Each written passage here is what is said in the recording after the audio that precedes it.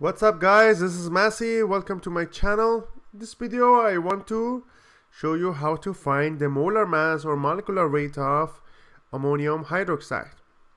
So in order to find molar mass, we need to find out the atomic mass of all these elements. For nitrogen we have 14.007. For hydrogen we have 1.008.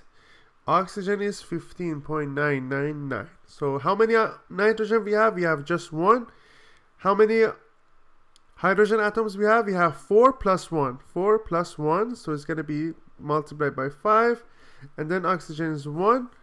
So 5 times 1.008 is going to be 5.04. Then you add them all.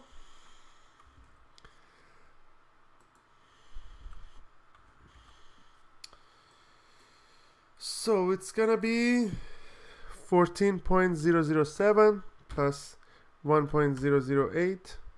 No, sorry, actually it's gonna be 14.007 plus 5.04 plus 15.999. That makes it as 35.046 grams per mole. So that's the molar mass or molecular weight of ammonium hydroxide. I hope you liked this video. Please leave me a comment if you have any question and I'll get back to you as soon as I can.